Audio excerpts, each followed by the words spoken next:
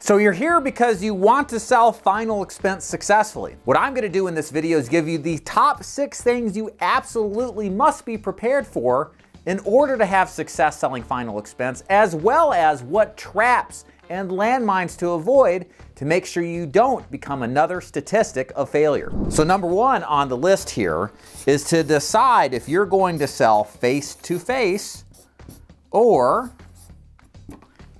over the phone. So when it comes to final expense telesales, this is really your 2 options.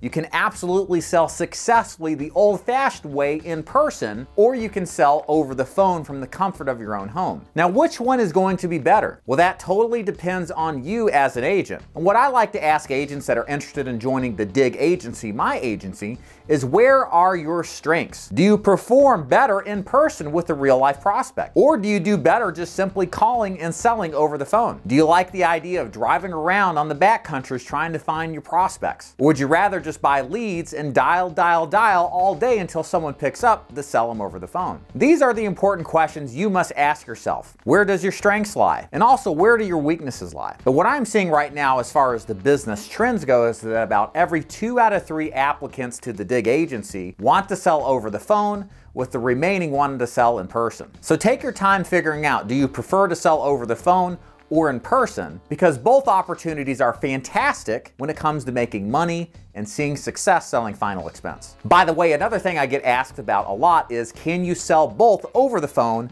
and face-to-face at the same time? And my answer is very simple. No. Here's why. It takes a level of competence and focus to be good at even just one thing. And selling final expense over the phone versus selling final expense in person are 2 entirely different skill sets. And they both are going to require your 100% concentration and effort in order to see success. So my advice is stick with one thing that you have the strengths in and go all in that direction to give yourself the highest chances of success. The second thing that you need to figure out is how and what products you want to sell. So the way I like to decide or describe this is, are you going to be a one product agent versus a multi-product agent?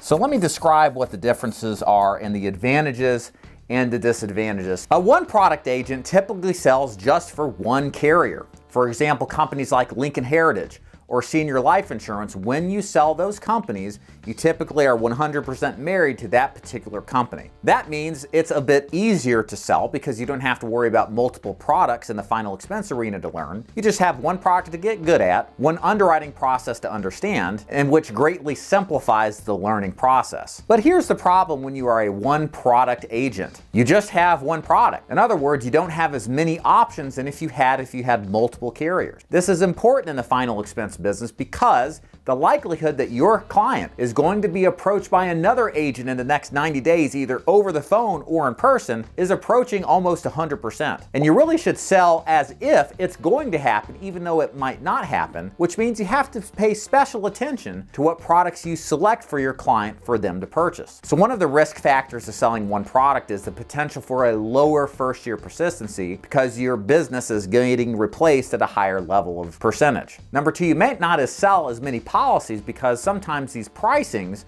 for these one carrier strategies are higher than other options, so you may not place business you otherwise would. And number 3, sometimes the underwriting doesn't give the best value of coverage to the client that another carrier could get, meaning you may miss out on a sale. What I prefer and recommend to agents to do is sell with a multi-product approach. This solves a lot of the problems that you see with a one-product approach, although it does make the business a little bit more complicated and a longer runway to learn. But in exchange for that, what you have is options for your clients, options for a better price, options for optimizing the best value of coverage for your client. And what this allows you to do is keep more of the business that you write, avoid the frustrating chargebacks that happen a lot of the times when agents replace existing coverage, and your client's getting a great value all around. This is how I started in the business as a final expense agent, working multiple products with my final expense prospects, and that allowed me to stay in this business for as long as I have since 2011. So consider what option most appeals to you. Do you just want one product to run with to keep life simple, or do you believe in the multi-product approach to give the best combination of price and value to your clients? Okay, so number 3 on the list here is you gotta pick the right agency to join. In the insurance business, especially the final expense business, guess what? A lot of the organizations you're looking at are multi-level marketing opportunities. This means that they recruit agents to recruit agents. They offer really poor commissions and even poor quality of leads. And what this ends up resulting in is a high level of failure, sometimes 95% or greater, for these organizations that just recruit anybody with a pulse. What should you do instead? Look for an agency that is focused on training you how to sell successfully, as opposed to focusing on how you can recruit people to recruit. The best advice I can give you is that any agency that you're looking at joining is ask for 3 references. 3 references of actual agents who work in that agency. That'll give you some honest perspective as to what it's like to be an actual agent with the agency from the standpoint of somebody who's just like you. Whereas somebody like myself who owns an agency, guess what? We're putting our best foot forward. And that means you're just gonna hear really the best of the best stuff, but not all the actual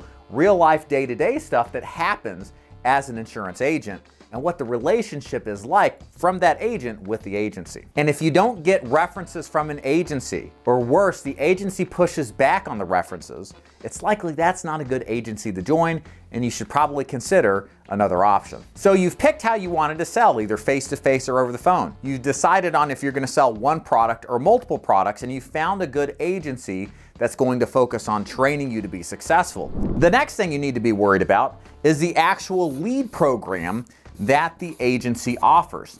So pro tip to all of y'all who are first timers in the insurance business, which is most of you, leads are the lifeblood of your success in this business. In other words, you can have a great agency and sell exactly how you want to sell with the right product lineup that you want. But guys, if you don't have people to see, it doesn't matter how great you are, you're likely going to fail out. So leads matter, and a couple of things I want to hit on here as far as what kind of leads work best so you can avoid wasting money and time on failed lead programs. So if you're wanting to sell face-to-face, I like direct mail, and we're going to just call it DM for short. Direct mail is just what you think it is. Postcards mailed to your prospects, they send it back expressing interest, and then as a face-to-face agent, you either drop in unannounced knocking on the door to get in, or call to set an appointment to see them in person. Direct mail has gone up in price over time, but they are consistently a high-quality source of leads that allow face-to-face agents really, I think, to maximize the higher intent opportunities out there with the best sale opportunities as well for those face-to-face agents. Now for telesales, I recommend either Facebook leads, and we'll just call it kind of a Facebook, right? And then also TV leads. So these are the 2 options I would recommend for telesales agents. For example, in my agency, the DIG Agency, we have a Facebook-based lead program called Alpha Leads Program that gives you leads at cost that you don't have to pay a markup for. So instead of paying $15 plus a lead, you're paying $5 to $10 a lead, saving hundreds if not thousands of dollars. And we also have opportunities for our agents to get them for free at no cost too. So Facebook leads are an excellent source of leads. Also, you can get TV leads as well. There are some vendors that are really good that offer TV leads, but a lot of the TV leads out there are very high priced. Some of the quality has dropped because there's a lot more players in the TV lead space than final expense. And for a lot of agents, the idea of spending $70 a lead instead of maybe like $5, $6, or $7 a lead is hard to swallow. So it tends to be more of the advanced agents who have the spend that go into the TV lead programs, as opposed to those agents getting started who are newer, who feel more comfortable with something where they're paying $5, $6, $7 a lead, or not paying anything at all, because like in our program, the leads are free. Make sure you avoid data leads and live transfers as a final expense agent. The FCC has released guidelines saying that these forms of leads, data leads and live transfers, are going to be illegal by the end of 2024. There are organizations out there selling live transfers and data leads that are big time 3-letter IMOs out there. You probably have seen their content, and you want to stay away from those because the quality of those leads are absolutely terrible. It is actually a cash cow for the company to sell those, even though the quality sucks, because they're monetizing you, turning you into a form of profit, even though you can't actually sell anything off them because the quality is so bad. So just keep that in mind. So now that you've honed in a lead program for selling final expense successfully, the next thing you need to do is figure out how to hone in and work on your activity metrics. So we all want to make a lot of money and sell a lot of policies, right? but policies and money is the output or is a derivative of the inputs that really are going to make or break your success in the business. In other words, it is better as a new agent to not focus on the money and policies, but on the required activity to be successful that over time will average out to the money and the policies that you get. This is very important to think about. You have to think about the inputs, not the outputs, in other words. And I'm gonna give you some guidelines and metrics, whether you're face-to-face or telesales, so that you can kind of set yourself up initially for what kind of work do I have to do to be successful to make the money I want. So we're gonna start first with face-to-face, then go to telesales. So the first thing with face-to-face, your goal as a full-time agent should be 15 presentations a week. 15 presentations completed a week for a good agent, not a great agent, not a bad agent, should result in 6 to 9 sales. It just really is going to depend on how good you are in the home and what you do with the leads when you have them. And these would be direct mail leads or Facebook leads. We didn't talk about that previously, but there are some good Facebook leads for face-to-face. And then getting 15 presentations out of them should result in the 6 to 9 sales that you need to see consistent success selling in person. Now, what about telesales? Let's talk a little bit about that.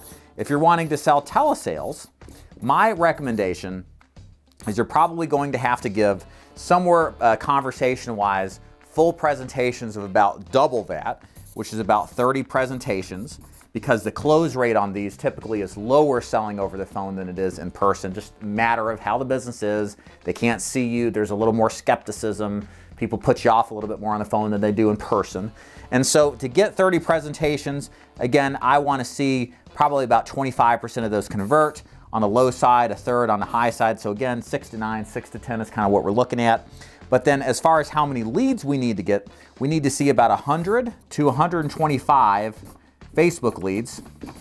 And then for TV leads, I'm going to say probably somewhere in the range of, again, 30 TV leads is what I would be thinking. Up here for direct mail, conservatively 30 DM leads a week. Just put that in so you can see the difference there as well. So this is what you need to think about purely on a presentation, lead-based type of strategy if you want to get this kind of results. So some last pieces of advice here as we wrap up the program. I promised you some talk on what hang-ups and landmines to avoid when it comes to selling final expense successfully. And the 3 things I want to hit on here, we've kind of talked about them a little bit, but we want to make sure that you guys totally understand that, is the MLM stuff, just avoid it entirely, okay? The MLM agencies all out there are the biggest organizations. They sound the best, most likely, than say something like my organization does, but they know how to make and present this as being the best thing since sliced bread. My advice is just to stay away from these type of companies because many of them just want to recruit you, sell you a bunch of garbage leads, make money off of you working some garbage stuff that just results in a very low success rate. And more agents become understandably cold-shouldered to this business because of this kind of mentality and strategy out there. Just avoid it. If it smells like a cult, it probably is a cult, which means it probably is an MLM. Just to kind of give you some advice on what is an MLM. Usually it's a 3-letter IMO. You know, they talk more about blue sky and how much money you're going to make versus the technicalities of the business. And those are the surefire signs that you need to avoid. And also do your due diligence, do some Google searches. There's a lot of content out there about all the different IMOs out there to kind of give you some ideas if this company is legit or not. Number 2 on the list here is bad agent terms. So let me describe what I mean here. You as a new agent are ignorant, and I mean that respectfully, of what the legalese of the business is. And there's a couple of things that you need to consider before you jump in so you can decide if the terms are good for you or not. Number 1 here is LOA setups. Now, not all LOAs are bad, but line of authority means that you don't own your own business. It's the company's business, and the company is going to pay you commission. Whereas like at the DIG Agency with our programs, the carriers pay you directly so that there's no confusion what you're going to get paid. So a lot of times these programs are masked as if, hey, you're not going to have a chargeback, but you're also not going to get paid nearly as much because there's no such thing as a free lunch. And a chargeback is when somebody lapses their policy and you owe a portion of your commission back. It sounds good not to have that, but in order for it to make sense for the company, they're going to basically lower your commission down further. And a lot of these programs, they'll pay per policy, they won't pay commission. And if you end up being a good agent, you're hamstrung on commission so much that if you just do the math, or maybe you sell 40 policies and make 6 to 8 grand a month, what sounds good, But if you're doing 40 policies at full commission, you might be at double of that commission, right? And you got to ask yourself, is it really worth taking such a huge haircut? So I would advise, in most cases, most agents should stay away from an LOA model, especially the successful ones. The other thing you need to be concerned about is releases. This kind of goes right back up here to the MLM stuff. The MLMs don't release you. What is a release? A release means that you can move your carrier association to whomever you please if you feel that the organization that you first joined didn't deliver on its promises. It is the plan B escape hatch when the organization frankly lies or deceives, and you want to retain the connections to the carriers that you've made and you've begun to feel comfortable with, and move them to another agency. My agency releases, we've always historically released, but again, a lot of the MLMs out there, the three-letter IMOs, they do not release, and that means they don't stand by their promises, and you got to watch out because of that. And the last thing on the list here, really important, again, worth reiterating here, is crappy leads. Guys, there's a big lead issue in this business. Aged leads, old leads that are years old, data leads that aren't really even leads, frankly, are being pushed on agents to sell them something to make the company money at your expense and at the profit of the company. Instead, as far as final expense agents should go, deal with leads that are fresh, deal with leads that are exclusive. That's what all the best agents work, so why shouldn't you? Don't go cheap on leads. Avoid, really, it kind of always comes back to this. The MLMs push this stuff, and if you just avoid the three-letter IMOs, in many cases, you avoid the bad agent terms, you avoid the crap leads, and you give yourself so much higher chance of success selling final expense. So what did you think about this video? Do you like the content in it? Do you feel that it's helped you give perspective on selling final expense successfully? If you feel that way, leave a comment below. Also consider thumbing up the video, subscribing to my channel as well. And as I've referenced to this video, I do recruit agents to sell final expense successfully, both in person and over the phone.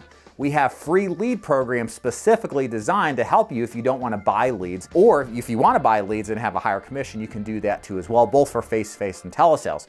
We have world-class training. We have a proprietary lead program, a CRM that is awesome at helping you close more business. And if you want to learn more about it, just go to davidduford.com, click the FAQ link at the top, then you can apply if you'd like to, or join one of our daily Q&A calls to learn more. And thanks for watching.